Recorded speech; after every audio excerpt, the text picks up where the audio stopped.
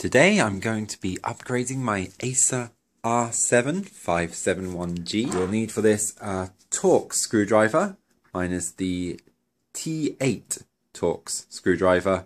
Anantech says that you can use the T9 as well, I'm not sure. The first thing we want to do is shut down the computer.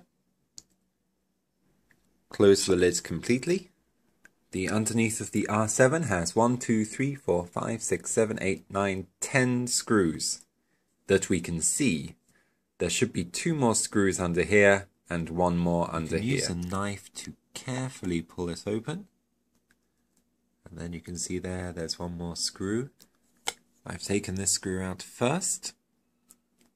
And under here, you can see we have 1 screw on this side and the other screw. I guess all 13 screws are out. And as you can see,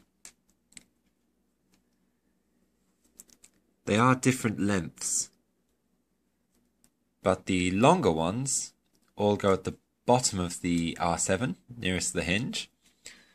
So we have longer screws here, here, here, here, here, here, here, and here. Those are the longer screws. And the shorter screws just go up the top, near the speakers. With the screws off, it's as simple as just lifting off the back plate. That's it.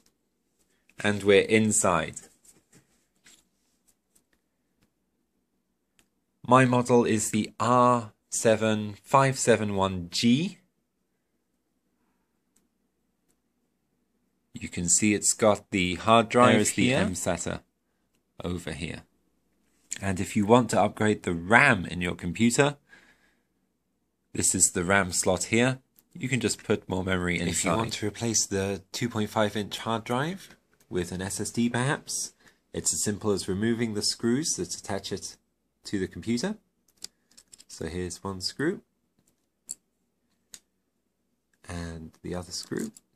They just had 2 screws on my one, and then that will lift out. That comes out. It should be quite easy. Let's see. It's easier with 2 hands, of course.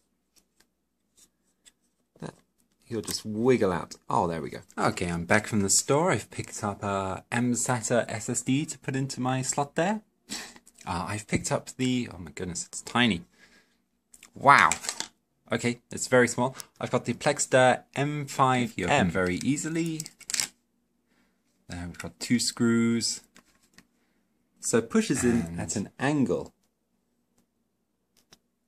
And then after you've done that, you'll just push down and you can screw him in. Just screw him in. It's a crosshead screw that Plexter included with their M5M